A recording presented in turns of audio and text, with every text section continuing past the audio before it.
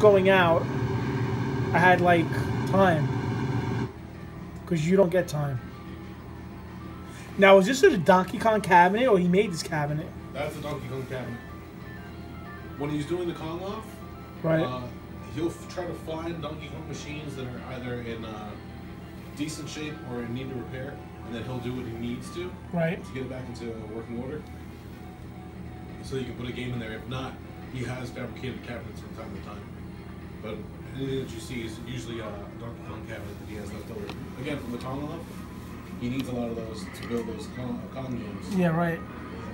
I think he had like 18, 20 Donkey Kongs for this past year's Kong off. It's incredible. In fact, if you go to the Facebook page, and we have a shot of him all lined up in his warehouse. And it was just...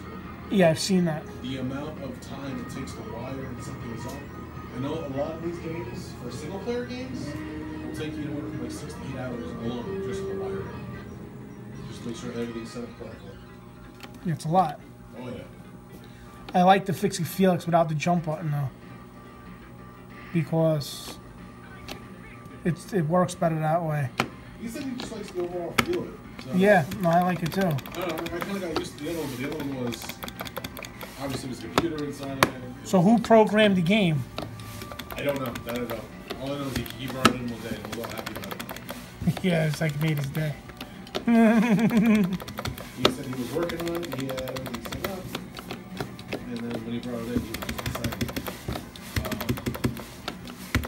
Yeah, no, it's fantastic.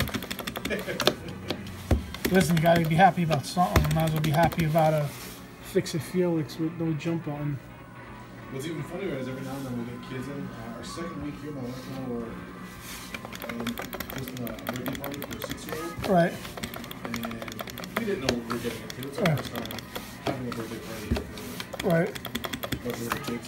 And I remember hearing one of the kids playing any one of the classic games for that, or Space Invaders. Right. Or and all of a sudden they're like, this is too hard. No, yeah, little kids. I looked at my wife like, it's a joystick and a button. It doesn't compute with them because they're used to the phone. It blew my mind that he said that this was too hard. Oh yeah, this is hard for them. Atari is hard for these kids today. They don't like it. They don't get it. Yeah, if you try going back to play the old Nintendo games, you know, the 8-bit Yeah, they don't like that. That's I was gonna buy. Like I said, I was gonna buy this NES Mini, and then I think I'm just gonna get like this AVS, which is like an NAS hardware, and just get like a scan disc, like an SD card. Move out of the way.